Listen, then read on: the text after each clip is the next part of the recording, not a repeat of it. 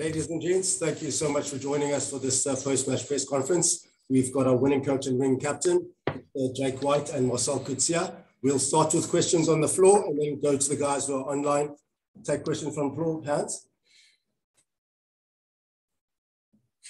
No questions. Thank you. We'll go to the guys online. Brendan, I see you have your hand up. You can go. Okay. Jake, well done. First of all, epic win there.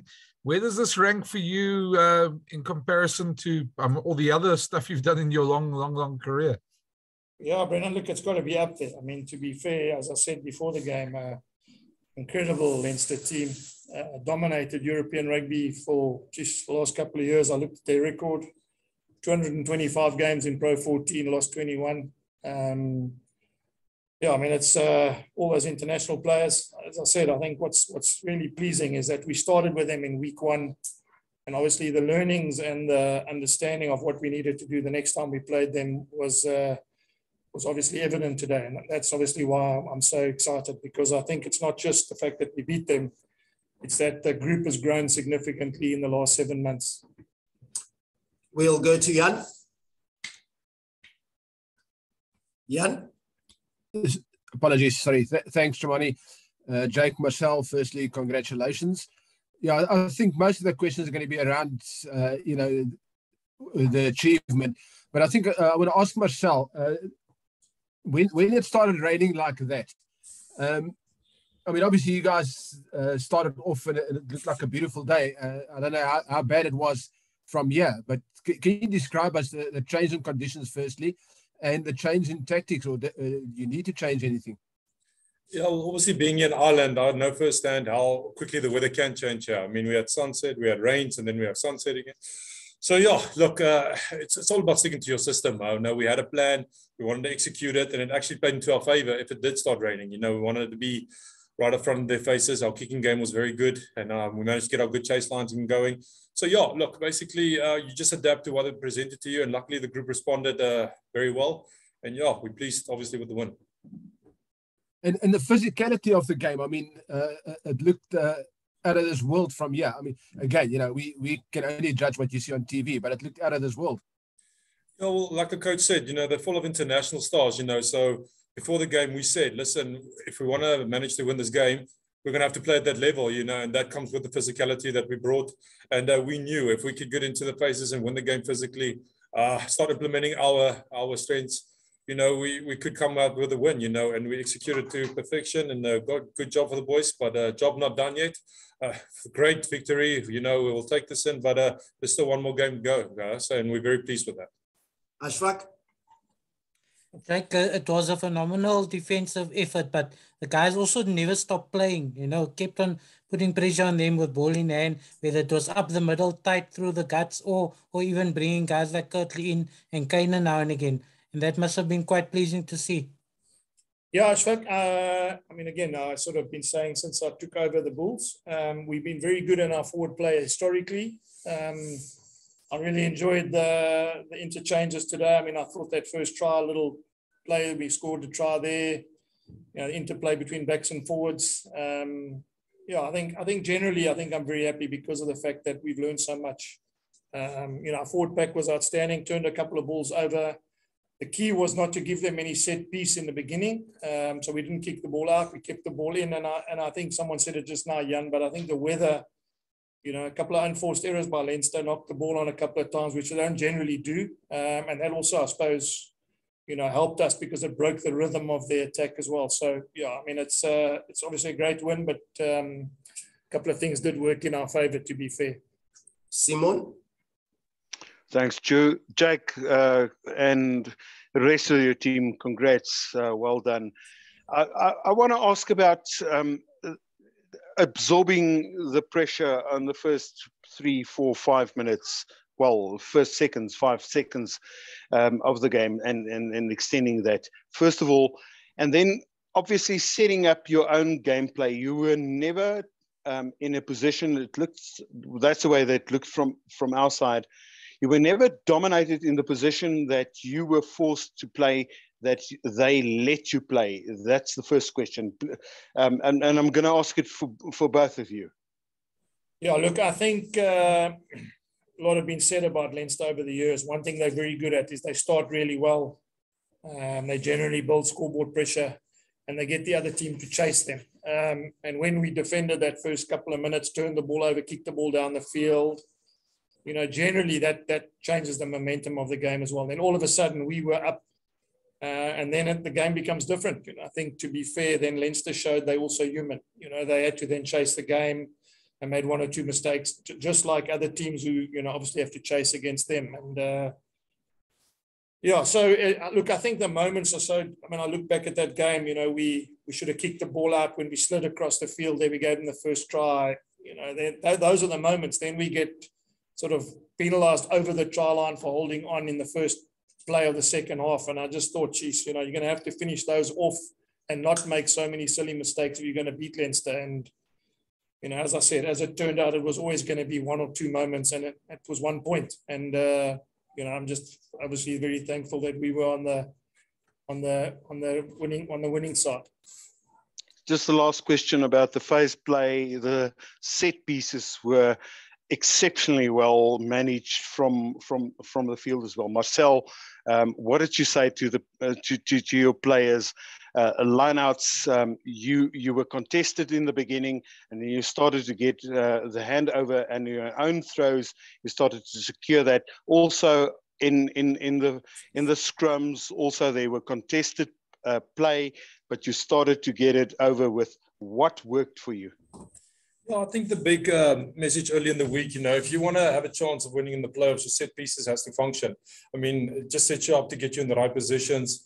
And yeah, I have to compliment Coach Russell Winter, the forwards coach, the scrum coach. You know, it's a buy-in to all the players that did their homework prior to the week. You know, we didn't have a lot of time to really train. You know, we had a fine balance of resting the bodies and getting the detail in. But yeah, you know, it just shows you if you mentally switch on, you do your homework and your extras, it can work for you on the day. And I thought our line-out leaders were exceptional, managed to adapt according to the scrum what the ref wanted. And yeah, look, it's always going to be a pillar of strength and can get you in the right areas. And thankfully, we could have closed the game with that, you know. And I think also the composure that was shown with the forwards, you know. I think, you know, like you mentioned, they came with a force in the beginning. We managed to absorb that, and we just managed to get ourselves in the right positions.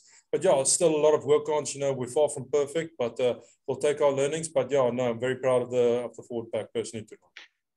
Can I sneak in this? Can I sneak in this just from the refs? You said we started to play what the ref wanted. How difficult was that, and how long did it take for you to do it? It looked not like a big effort, but you continuously started to play what the ref wanted. Yeah, I think it's important, you know, like as a team, you have to adapt, you know, and that's what we learned through this competition, you know. And I think the main thing, we wanted to implement our system on the day. We wanted to do what we wanted to control during the game, you know. Yeah, you know, it's the call to the ref and we adapt to that, you know. So I think the biggest thing is not to overthink it, just do your job, know your job, and yeah, just implement it. Ken, over to you. Thanks, Kumani. Congratulations, Jake, Marcel. Magnificent stuff. Marcel, how does it feel for you personally? You've beaten Leinster for the first time in a playoff game. Yeah, look, the emotions ran high in the interview, I think, afterwards. You know, it's I've had a couple of goes at them. I think 4 or 5 times, couldn't manage, only came short with Ulster. And then, yeah, wearing a Blue Bulls jersey and then managed to get the win. It's a proud moment. And as a captain, we couldn't be prouder. It's definitely a highlight of my career. And yeah, but I just want to refer back to what I said now. The job's not done yet. We still got one more job. And yeah, we're going to prep the best we can to that. We'll see what happens in the future. But personally, a big highlight of my career and something to be proud of forever. Jake, if I can just follow up with you. The adaptation at the scrums and some brilliant line-out work in the second half, and the defense have all been mentioned. But I guess one thing also in that second half was, I know Leinster had a yellow card and you guys had a handy lead, but you were under a lot of pressure. How happy were you with the composure the guys showed just in terms of game management? The patience just to defend and then work your way back up into Leinster territory. And yeah, I mean, I think that last play of the game just sums up how good Leinster are. You know, the game was gone and it was literally a minute left, I think. And they still ended up keeping the ball for like 10, 15 phases and then ended up scoring under our poles, you know. So I mean, I was sitting there thinking, even though it was 8 points, it was never going to be a fait accompli that we were going to win, and that's what I'm happy about, is that I genuinely felt during the game that we'd never done enough to keep them out. And, as I said, that last block there, I'm just very happy they didn't do that from the beginning of the game, where they could control the possession and everything like that, because, I mean, it looked effortless at the end there. I mean, we were trying to keep them out.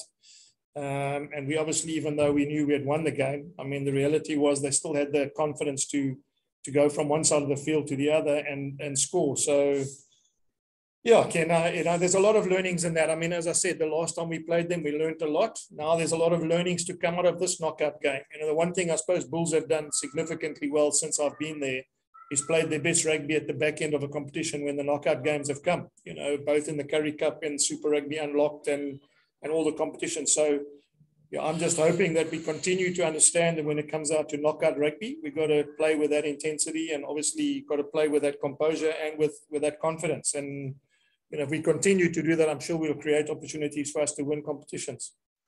We'll go to Carl, Percy, and then Jan. Carl?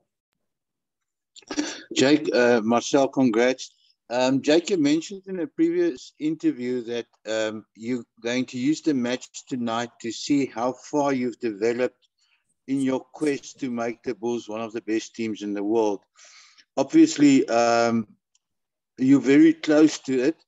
How far are you, and what do you still need to improve to take the tag as the best? Look, Carl, fantastic. I just think it's fantastic. But I mean, one swallow doesn't make a summer. We just won one game against Leinster. As I said, it's great that our forward curve and that our progression looks like it does. I mean, there's a lot more things I'd like to do. There's a couple of signings that we're still going to try and get into place. I was answering a question just now to Bobby Skinstad outside, and the La Rochelle game, the La Rochelle pack's probably 1,000 kilograms, so there were a lot of things I learned there as well, in terms of having massive pack of forwards as well. So we're not close, Carl, to where we want to be, but I mean, without being arrogant, I mean, of course, playing in the final of the URC in year one and being in the semi-final of the Currie Cup back home is something that, obviously is fantastic for our union as well. And yes, we want to keep growing and keep getting better. No different to Leinster. I'm sure, I saw Leo just now, I'm sure, he will say the same message. They fell short twice this year, and it's not really like them. But they'll be a force to be reckoned with again. And if we have to, one thing about Leinster they've proved is that it's not a one-hit wonder. They will be in and about the playoffs next year again, like they were last year and the year before. And that's, for me, Carl, is what we got to get to. The Bulls have got to get to a position where every time we play in a competition, we got to be there at the back end of the comp. And so far, so good. But I mean, it's not, as I said, one swallow doesn't make a summer. All right, we'll go to Percy, Jan, Ashfaq, and then we've got 2 questions here on the floor. Then we'll wrap it up. Percy? Baie geluk, Jake, en baie geluk, Marcel. Jake, kan ek net vra, as ek luister na gister se perskonferensie saam met jou, jy was redelik baie nederig geweest, jy het gepraat van hoe sterk die Leinster span is. Was jy verbaas geweest met jou span se vertoning vanaand, of het jy nog altyd geglo dat hulle kan moontlik die wedstryd deurtrek vanaand? En dan Marcel, kan ek vir jou dan vra, as jy praat van julle werk is nog nie voltooi nie, wat presies bedoel jy by die werk is nog nie klaar nie? As julle werk eers klaar wanneer julle daai trofee omhoog hou volgende week? En dan kan ek jou dan so vra, moet julle nou eers wag daar in Ierland, afhangende van wat môre gebeur, of kom julle terug huis toe? Ja, so laat hy eers antwoord. Ja, kyk, nee, our philosophy when we enter any tournament is to ons enige intensie is om enige toernooi wat ons deelneem, wil ons die trofee lig, jy weet, en jy weet, dis 'n fenominale wen teen Leinster, jy weet, soos vroeër in die week gesê, dis 'n wêreldklas span, hulle weet hoe om te wen is 'n kampioenskap. En ja, jy weet, hierdie jobs nou gedoen, maar is nog nie klaar nie. Jy weet, ons gaan nou wag en kyk om te sien nou wie in die finaal speel. Ek dink ons moet nou hier wag in Ierland, nee. Ja, so ons wag nou hier in Ierland. As ons kyk waar ons toekoms ons vat, jy weet, maar ja, jy weet, ons sal dit geniet vanaand en ons sal 'n bietjie die oomblik inneem. Maar begin maandag, begin ons weer van voor af. Jy weet, dis 'n finaal, jy weet, ons gaan nog 100% voluit vir dit. En ja, wie ook al ons speel, sien ons vooruit daar. Ja, en Percy net in Afrikaans, ek was nederig en ek sê weer eens, ek dink ek was bietjie bang geweest dat julle nou alles opskryf van die feit die bulle gaan maklik wen en so voort. So Ja, ek het altyd geglo ons kan wen. Ek het altyd geglo met ons span wat ons harde werk wat ons gedoen het, jy weet, kan ons dit deurtrek, maar jy weet, ek wou nie vir die media storie gee om seker te maak hulle kry spanpraatjie vir Leinster nie. Sorry guys, I had to Jan? Afrikaans. Thank you. Jake, sorry, I'm going to switch back to English, but the only point of reference that Africans have had up till now was Super Rugby. Would you rate this to beating Crusaders in a semi-final in Christchurch? Would that be the point of reference? And Marcel, maybe you can also answer. I mean, as South Africans, that's the only point of reference we've had to this stage. Yeah, look, I think it's been unfair to start comparing one competition and another team with Leinster. I think they deserve the credit they've got. It's different comp, it's different environment. Obviously the All Blacks, the Crusaders, lots of All Blacks. This team has lots of Irish internationals. But I think, Jan, any competition you playing away from home and beating, the team who's top of the log, literally from week one is obviously a massive achievement. And, whether it compares with, other competitions, obviously we don't, we can't comment on that. But I will say that it's got to be up there. I mean, this is one of the, and I'm saying it often, this is one of the greatest European teams or rugby teams in Europe consistently. And the mere fact that you can come here and win, obviously is a highlight for any player. As I said, hopefully we can learn and we can grow and, we can do this more and more often as they've done in the past. Ashfaq? Jake, just on the impact of the bench, Janko Swanepoel in particular, quite a few line-out steals there. And is David Kriel okay? And then Marcel, what would you prefer to play the Stormers or Ulster in the final? To be honest, it's got a house in Ulster. Well, it is a bit closer, towards Dublin. But you know what? At the end of the day, you have to adapt what you get. Both our quality sides. We'll be watching them with enthusiasm. But yeah, at the end of the day, may the best team win, and we'll adapt according to what team we play. Steve, last one from the online guys. So sorry, just on David Kriel's injury and Jake, the impact. He got a bang there, Ashfaq. I mean, obviously, they're very big on HRA, not only here, but all over the world. So, I don't think he passed his HRA, so hopefully he'll be okay. That's the one nice thing about playing on a Friday, is you get more time to prepare for the other game. No different in the World Cup when you win the semi-finals or whatever, or when you win the pool, you get an opportunity to play on a Friday night, as Leinster chose to play on a Friday night, so you get more turnaround time. And, it's actually worked in our favour, because if we have to go back to Cape Town, obviously we don't have to fly straight out here tomorrow night. And if we stay here, we've got another day extra to bring someone across or to get our injured players, ready for Saturday. Stian? Jake, just final one from me. I know it's a group effort and a team effort, but just some words maybe about your defense coach, Joe Mongalo, after tonight's thing. Defense coaches don't often get the plaudits, especially when 4 tries are scored, but the defense was outstanding tonight. Yeah, look, I mean, so Joe is obviously work in progress as well. I mean, he would have learned from the last time we played them as well.